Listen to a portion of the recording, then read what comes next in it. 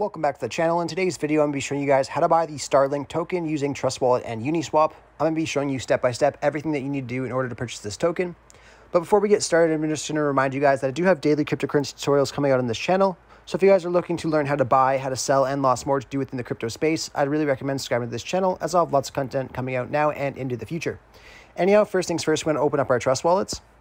And once we're in our Trust Wallets here, I just want to let you guys know I'm not going to show you how to create your Trust Wallet or how to buy or transfer Ethereum into your Trust Wallet. I will have separate tutorials for those if you need to learn how to do either of those two things.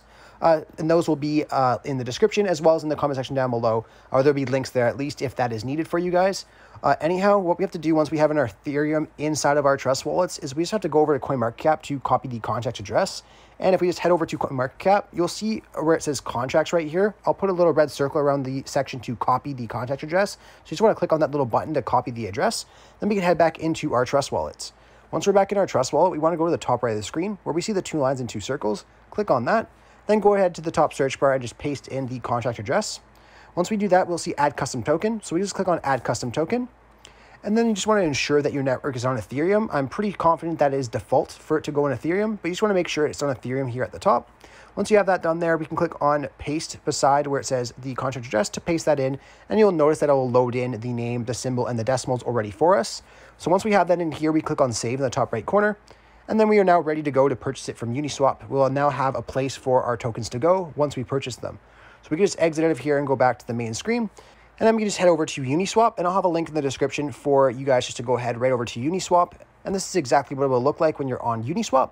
First thing that we need to do when we're on Uniswap is just go to the top corner of our screen where it says Connect to a Wallet. Click on that, and then we're going to be using Wallet Connect. So we can just click on Wallet Connect. Then right here, it's going to ask us to choose our preferred wallet. You guys can use any one of these wallets if you have your Ethereum in those wallets. But in this tutorial, I'm going to be using Trust Wallet. So I'm just going to click on Trust Wallet. Then right here, it's going to ask us to connect our Uniswap interface to our Trust Wallet. And we just have to click on Connect. And then go back to our browser. And we'll know our wallet is connected when we see our wallet address up at the top corner of our screen, as well as our balance of Ethereum right here. Now all we have to do is click on Select a Token and paste that same address we got from CoinMarketCap right in here. We'll then see the Starlink token pop up, so we just click on Import, and then import one more time. Now all we have to do is change our slippage tolerance. Now for this token, I'd recommend using 12%. And to change your slippage tolerance, you can just go to where this little settings gear is, click on that, then right here you can change this to 12%. Just like this. And then you click on Done and exit out.